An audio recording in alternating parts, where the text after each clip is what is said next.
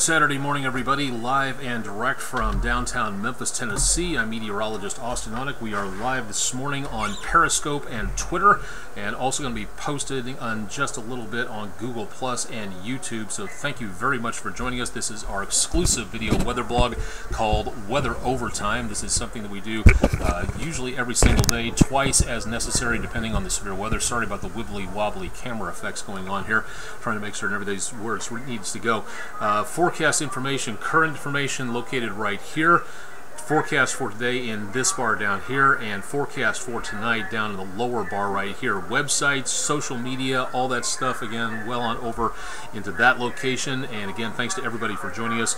Place your location in the comments section and let us know what you have going on in your weather conditions in your location. Put that thermometer outside the kitchen window to good use and make certain that you're able to let us know a little bit more about what's going on. Around the Mid-South this morning, just past about 7:30, we have precious little, if anything, really actually happening. We've got, again, some more activity going on well back to our north and west. We've got a lot of showers and thunderstorms taking place there.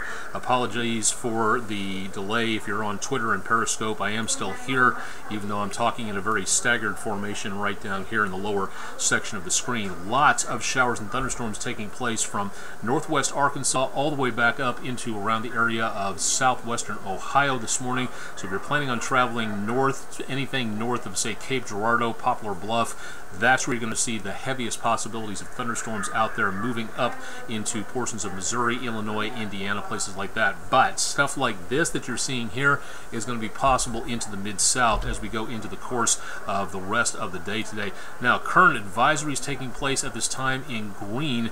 We have, again, flash flood watches that have been posted for a good portion of the Mid-South area, and that includes the metro. So if you have any plans for travel, especially tomorrow, this is something you're going to have to pay attention to. Remember, it may be a silly catchphrase to you, but turn around, don't drown means more than just a silly catchphrase. It might actually save your life. Do not ever drive through water-covered roadways. It's not safe. It could take your life very easily, so it's something, again, to consider out there if you are going to be driving anytime soon. This is, again, going to be the main thing that we're going to be looking at, is the possibility of this system coming through and dropping some fairly heavy rainfall across portions of the rest of the Mid-South. Pardon me while I do a little bit of a changeover here for a second. I'm going to have to scrunch the screen so I can get the information on here that we need to talk about. We also have at this time a wind advisory taking place. That's what you see in the blue shaded category for most of the Mid-South. Again, a wind advisory issued for those areas that may see wind gusts today of around 20 to 45 miles per hour. So this is where we're going to be seeing, again, the possibility of some very breezy winds out there across much of the Mid-South, including the metro. So if you have any plans for travel in the Mid-South, this is what we're going to be dealing with throughout the rest of the day today. The red that you see on screen, local flooding information statements taking place on various rivers and streams out there, mostly northeast Arkansas, a couple in West Tennessee, and a lot back to our north at this time. The green that you see on screen here and back toward the Tennessee River, flood warnings that have been issued for both the Mississippi River and for the area around the Tennessee River. As all that rain falls into the Mississippi Channel north of us, all of that stuff has got to go someplace, and it's going to drain right down the Mississippi Channel. So the Mississippi River in Memphis will be rising rapidly over the next couple of days. So this is something that is going to be very important to pay attention to. If you have any plans for doing anything along the river, whether it's agriculture, recreation, anything like that, you're going to have to pay attention, because the river is going to be rising about a foot per day as all that water drains into the channel. So something, again, to pay attention to on this. Rest of the day, for those of you who can't stick around for the forecast, and thanks to everybody who's joining us on Periscope and Twitter at this time. I'm down here in the lower left-hand corner of your screen. Cloudy for the most part, isolated chances of showers and thunderstorms possible early on. Better possibilities of showers and thunderstorms will be coming up late today into around this evening. Most of the activity that we're watching at this time will be, again, overnight tonight and into early tomorrow morning. So that's where we're going to start to see the really heavy rainfall coming on through. We do have the possibility of severe weather. We'll talk about that in just a little bit. Let's take a look and see what's going on with the forecast as we get into the course of the rest of the day. Let me move this around so everybody can see their location in the Mid-South and all the temperature readings out there. And thunderstorms, yes, but they're going to be kind of sporadic for the most part. They're not going to be for everybody out there. They will be, again, for the possibility here and there. We're also going to see some very warm conditions across much of the Mid-South. Now, the computer models are looking at these gaps in the cloud cover as saying that it's going to be, again, mostly clear today, or at least partly cloudy, and that's why the computer is showing these lower 90s out there. I don't think that's going to happen. I think it's going to be mostly cloudy, and that's going to do a good job of blocking the sunshine, which means it's not going to get that warm, but it is going to be very warm out there regardless. So we could see, again, some very warm conditions out across much of the Mid-South as we go into the course of the rest of the day today. So if you have any plans for outdoors, it's going to be very warm, it's going to be very windy, and it's going to be very much on the cool side out there. So that's where we could see, again, the worst of the worst taking place at this time. So if you have plans for outdoors, this is what we're expecting for most of the day today. Most of what we're seeing right now is going to be, again, late this evening into tomorrow morning. This is where we are seeing, again, the possibility of the heaviest amount of showers and thunderstorms moving into the area early tomorrow morning. About the time we hit News Channel 3 daybreak, and just beforehand, we could be looking at some pretty nasty conditions out there when it comes to driving, and that does include the possibility of maybe some severe weather across portions of the area. That threat goes, again, right on into tomorrow morning, through the morning into the afternoon.